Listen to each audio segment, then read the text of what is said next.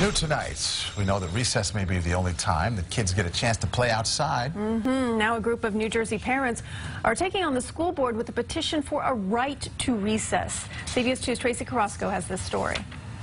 Ask any child and they'll tell you their favorite part of the school day, recess. It's the only time I could run. Kids just have to sit there and just learn the whole day, but then when it's recess, they just get to get all the energy out.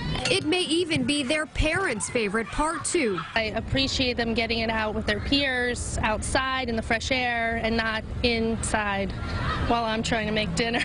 Which is why Montclair, New Jersey mom Rachel Quinn Egan started an online petition for recess rights in the school district. I know that they are more focused and will learn better if they've had some fun and they've had a chance for a break. According to the school district's website, all students have a scheduled 25-minute daily recess. Egan says that's not enough and wants to increase it to 40 minutes of entirely unstructured playtime for kindergarten through 5th grade. Just let the children be free to socialize.